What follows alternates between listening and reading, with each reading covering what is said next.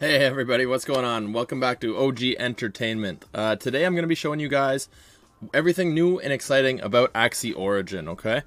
So you can see that I'm logged in here. You can see the fancy new interface. You can see the beautiful Axies. You can see your level up at the top of the screen here.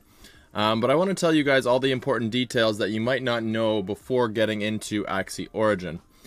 So when you do start playing Origin, you do get directly put into adventure mode.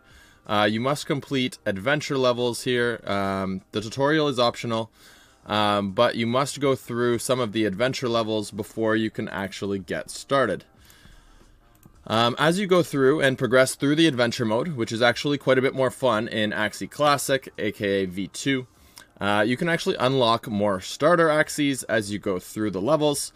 And by the time that you complete the adventure mode, you'll actually have five Axies, okay? You can go in here, you can actually filter through, starter Axies, personal Axies, and you can see here that that I now have 5 starter Axies. You can have these Axies as well. You can actually use these Axies in the arena, in addition to using them in adventure mode. So let's say you're somebody that owns maybe only 1 or 2 Axies. You can add, one or 2 of these Axies into your team to give you a full team of 3, so that you're able to go and compete. There's a ton of things that you can do, but the main thing is that you start off with Oleg, Puffy, and Bubba, and as you go through the story mode, you will unlock Ina and Trip as well. I haven't tried them myself. I've been using my own Axies the entire time. But I have seen other players on the leaderboard using Puffy, and I've seen some players using Ina as well. There's obviously a ton of filtering options here for you to go through all your Axies. You can sort by moves up at the top. Like something that's very powerful in Origin is a tiny turtle, the chomp move. Let's take a look at that really quickly. Tiny turtle, as we pull it up. I was trying to get a bigger view by clicking on it, but just quickly here, so you can target any enemy with Chomp, okay? So that's huge. And when you apply stun for 2 turns if you cause any HP loss to your enemy. So this card is so powerful because stun in the new version of Axie, you really don't have a way to get around it. And when you're stunned, there's really not much that you're able to do. So you can realistically shut down an Axie by using Tiny Turtle and stunning it. Being able to choose the Axie is also of huge value. I'll show off one of my newest Axies that I picked up recently for Origin. He has Tiny Turtle for that stun ability like I was just mentioning. But he also has the Kestrel. And Disarm also shuts down your opponent pretty well in Axie Origin. So if you're looking for a cheap build to try and climb the leaderboard, I would definitely recommend picking up something with the Stun, which is the Chomp, or something with the Disarm, which is the Kestrel. If you're lucky enough, you can get one with both. But those are some great moves here for Axie Origin. A couple things to show you guys. When you guys go into the arena here, you guys will see all the different options that we have. There's now practice mode, so you can go in and practice. There's going to be a tournament mode coming in the future, but most importantly, the one in the middle is ranked mode. You can see that I've been able to climb to the challenger tier within the first, I think we're within 36 hours of drop. So was able to climb up really quickly. I did play it for 24 hours. I did a full live stream.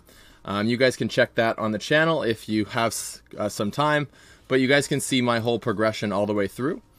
As you level up through the different ranks, you're actually going to collect moon shards, and I'll explain to you guys what moon shards do here in a little bit.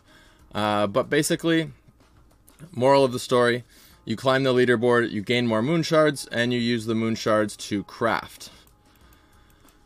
I've dropped down a little bit since I've played last, but I'm currently sitting at 180th ranked in the world at the moment, and you can see that ranking now goes by stars. Once you're in the challenger tier, it's sorted by stars, and I'm about 26 stars away from rank 100. You gain 2 stars per level. You also lose 2 stars per level. So obviously, I need to win about 13 games, I guess, to climb up. But no problem, just need the time to do it. So not only is there the ranked, obviously I showed you guys a little bit earlier, but there's the adventure side of things as well. You can go all the way through adventure and you unlock more moon shards down at the bottom. All the moon shards you're unlocking go towards crafting. Crafting is a new tool in Axie Infinity. You're able to craft your charms and runes, and then go into your Axie screen and actually equip them on your Axie. So you can see here we have that beautiful reptile I was telling you guys about earlier. You can see he has a rune in the first slot. No rune in the second slot yet, but I would imagine that there'll be one that'll open up soon enough. And then in addition, you can go in and you can equip all the charms. It's just a matter of going in and clicking the one that's best for your Axie. Take all these off, put them all back on, yada yada. Show you guys how it works. Pretty cool stuff. All your runes that you craft go into your collection. Same with your charms. So the first one here is your runes. You can see what's been unlocked. What hasn't been unlocked is still grayed out. And you can go all the way through and see it for all different types. Magical Leaf, I didn't even realize I picked that one up. Start the battle with 3 leaf, pretty cool. Venom Master is another one I've picked up, and I guess it's just kind of like a race to see who can unlock, you know, the runes the fastest, or unlock the most powerful runes the quickest. You unlock charms as well, attach those to your Axies. As you attach them to your Axie, you can gain extra damage, extra health, things like that. You can see the moon shards pool in your inventory, and you can basically, I'm going to craft something for you live to show you guys how it works. But your moon shards come up here. You will be able to use SLP as well in the future, or you will need SLP to craft some of these items down the road. But for now, they haven't turned that part of the mechanic on, so you only need the moon shards at the moment. So we'll go ahead and you can see basically what the probabilities are for what you're going to pop out when you actually go ahead and craft. Something that's pretty cool is that you can actually add additional items to your crafting to make a better item. Now, in my experience, from what I've noticed so far with this, is that it doesn't actually have the full effect that it should have. So, for example, what I've noticed is that, let's say I add, you know, 3 epic moon dust into these open slots here with my item when I go ahead to craft. I'm not really getting better items than if I just craft it without any. I think that's either a bug or something that just, you know, isn't working exactly how it was intended on the back end. So anyways, I'll go ahead and I'll craft something. Let's see if we get something good. Look at that. We got a mini Legion rune, which is actually a pretty solid rune. Works really good with summons. Combos well with Hollow. Speaking of Hollow, I'll quickly talk to you guys about some of the moves that are stronger right now in Axie Origin. So here's my most recent match history. And no, I don't always win. I just happened to be on a pretty good streak this morning. But you can see that Aquas are still very powerful. Triple Aqua Team is one of the most meta builds at the moment.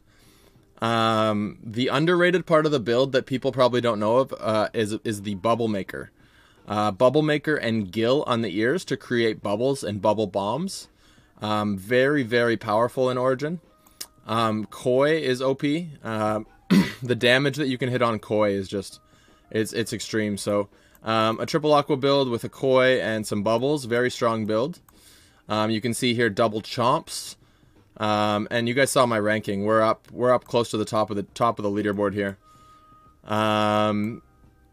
What else? We got Chomp, Chomp with Garish. Some summons as well. Clover on the summons is pretty good. You can see the build right before that is actually Gugus.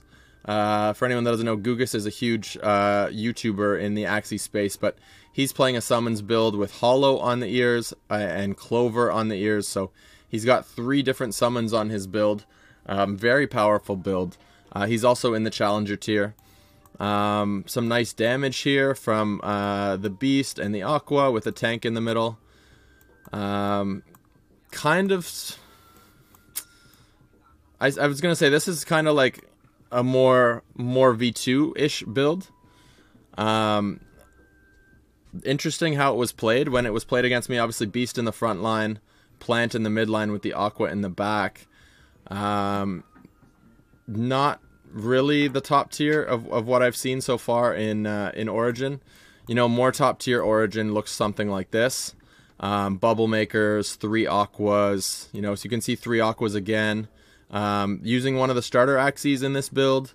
So you can see even up at the high end of the leaderboard, there's still some starter Axies making their way. Double bubble makers in here, actually triple bubble makers. So bubble maker really strong up here. The one build that I do want to shout out, oh, here it is right here. Watch, I can show you guys it. There's always a lot to be learned when you lose. You can learn things when you win, but take a look at this build. Triple hot butt. With summons, okay? I'm going to play it in double speed, and I'll just explain basically what the concept of the build is here that Danuba's doing to me. The whole strategy is based around putting a bunch of burns into my deck using hot butt, and then summoning, summoning using hollow, and basically making it so that I have to attack the trunks instead of being able to attack his Axies. So he just keeps summoning the trunks, and they have taunt on them, so your attacks get drawn to it. Even an attack like my Chomp that has targeting, I still have to hit the trunk. So the whole strategy behind the build is just summon trunks to spam, and then just basically fill the deck with hot butts. And the burns, if we could see burn, I'm trying to get a burn up for you guys so you guys can see burn. So burn right here, I don't know if you guys can read that, but basically, I'll read it to you. It says, at the end of your turn, all allies take 8 damage, right? So depending on how many burns you had to discard that turn, and you'll see by the end of the game, it ends up being like 3 or 4 burns a turn. It's ticking me down faster than a traditional poison build in V2, and that's basically what's gonna eventually finish me off. You know, because of the trunks, I'm not able to break through his walls and actually take down his Axies. And it just becomes too much, too many burn cards in my hand. You can see I got 25 cards in my discard. Once this resets, my draw is on the left, discard on the right. Your deck resets after. You can see my hand is now full of burn cards. This is actually a lucky draw, but you'll see out of the 22 cards I have, it's basically all burns. He's still putting more burns in, and by the end of this battle, I'm not able to do much. So it just kind of gives you an example of something that's really powerful. This would be an example of one of the only builds up at this rating that I haven't been able to handle. My build has been really strong so far moving forward. I switched to this build around, let's see, Boar rating, which is the 4th from the bottom. And since I switched to it, you know, no looking back, it's been very powerful. But like, look at these burns just accumulating in my hand, and I just start taking passive damage, and it really just burns me to the ground, and I'm not able to actually break through. Think of it as like a triple plant in V2 or something like that. I don't even need to show the whole thing, or maybe I will, just for you guys. I'll just let it play out. But look at my Axies just taking passive damage every turn, as all I can draw is burns. Not only is burn going to tick me down, it's also going to stop me from getting any of my actual damage cards that I could use to actually try to win the game. So yeah, there's been a lot of hype about Aquas. Aquas are really, really strong, but low-key, this build here is actually significantly stronger than the Aqua builds. You can see we get a follow here as I do record this live. I record live on Twitch, and then I bring the video over and I upload it onto YouTube. So just about through it here. It's a little painful for me to watch, you know. My poor Axie's getting burned to the ground, but I really just want to showcase the strength of this build for somebody who's trying to figure out Origin, trying to understand, you know, what's strong. This triple hot butt build, very strong. Like I said, Aquas are still really strong as well with Nemo, Koi. Koi is really the difference maker, and then make sure to get some bubble makers on there too. But you guys can see like my match history. Like I've been, you know, over the last little while, I've still been climbing, and we're up pretty high on the arena. Like we're in Challenger tier. You can see I've dropped 2 spots since the start of this video, so I got to get back to playing games. But that being said, I just wanted to take a few seconds to show you guys some of the ins and outs of Origin here. And if you guys have any questions, as always, make sure to get at me in the Discord. You can get a hold of me on Twitch. You can get a hold of me on Twitter. Basically, anywhere where you guys can find my social media, feel free to reach out. The easiest place is usually to talk to me in Discord. So if you hit me up somewhere, I'll probably fire you a Discord link and we can chat more in the Discord. But that's going to be it for now. If you guys, like I said, any more questions about Origins, don't be shy. And we'll talk again soon, fam. Alright? Have a great day. Peace.